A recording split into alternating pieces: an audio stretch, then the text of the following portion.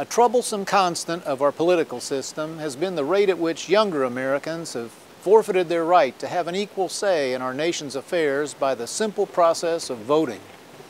That's especially unfortunate these days, first because it's never been so easy to cast a ballot, but more so because the problems being left to coming generations have never been so daunting. From environmental challenges to unfairly tilted healthcare policies to the biggest one of all, the unconscionably massive debts your elders have run up for you to pay. Today's young people have a huge stake in public decisions and need to have a larger say in them. That's why we were so eager to enlist our university in the All In project, and why I'm so gratified to be invited to say these few words on its behalf. All In was organized to encourage and enable you to vote, not tell you how or for whom to vote, and that's exactly as it should be. A healthy democracy requires a wide open competition of ideas and a climate of freedom and non-coercion that allows those ideas to be expressed and examined. Most of all, it requires an informed, active citizenry in which everyone takes part.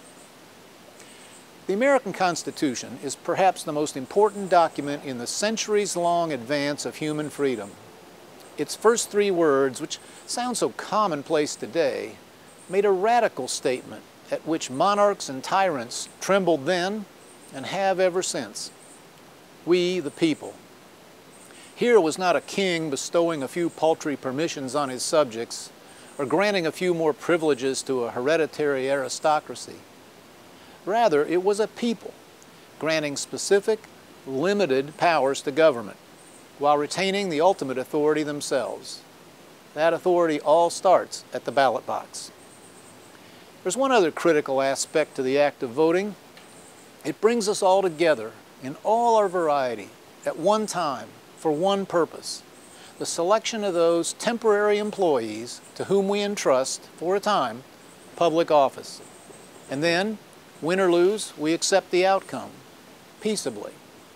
In that sense, it's almost a ritual, a ceremony of all we have in common. And we really need that reminder right now.